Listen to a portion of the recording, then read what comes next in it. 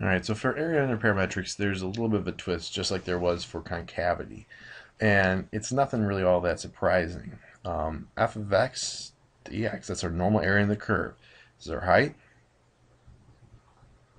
times some small width, right? We're talking about just two, like rectangles. We're adding up all the rectangles.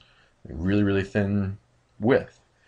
So for parametrics, you have an x function, you get a y function. So your y is your height and your x is your width. But we want a small x, right?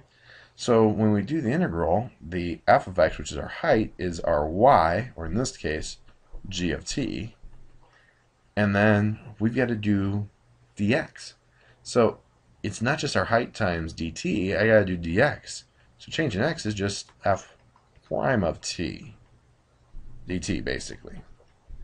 So, or in more general, you're going to do y times x prime dt.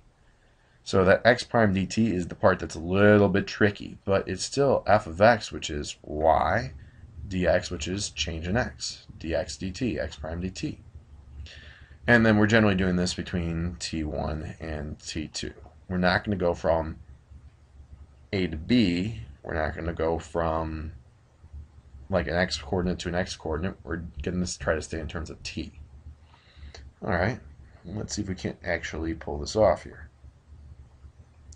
So the problems are actually pretty easy once you get that. We want to do this. Theta's are t in this case. We're going to do the integral from 0 to 2 pi. And you're just doing y, which would be 6 times 1 minus cosine of theta times dx. So this might be easier in terms of distributed. 6 theta minus 6 sine theta. So dx would be 6 minus 6 cosine theta. D theta. And you toss it in your calculator.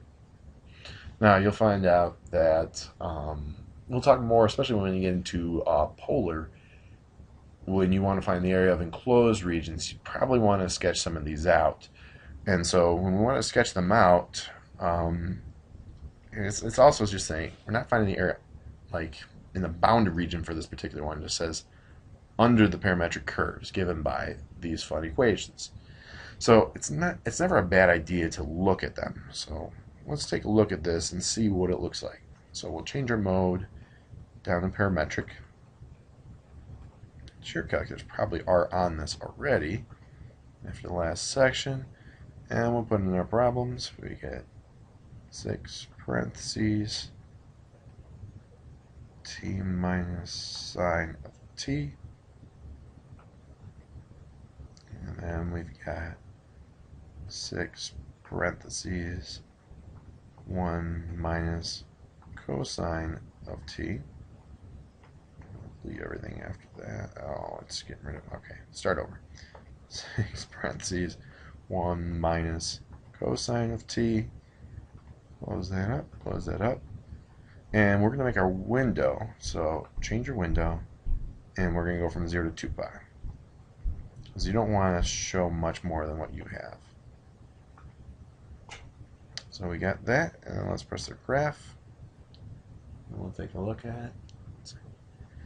So when we look at this from 0 to 2 pi, we can kind of tell that we don't have to worry about it too much going past, like looping back on itself. But later on, especially when we talk about conics, and not conics, but polar, we really want to look at them because we're making things that look like flowers and stuff like that. And I'll say find one petal of the flower shape, and so you really want to look at the graph and know what you're talking about here. So as far as this particular problem goes, and for problems with just us find the area under it, not find the area of the bounded region, we can use our formula. So let's talk about this one real quick. We got the integral from 0 to pi. Do your y, 2 sine squared theta times, and then the trick is you do dx. So derivative of cotangent, man, fun stuff. Derivative of tangent would be secant squared. Its derivative of cotangent is negative cosecant squared theta d theta. Toss in your calculator. As far as this problem is concerned, you're good.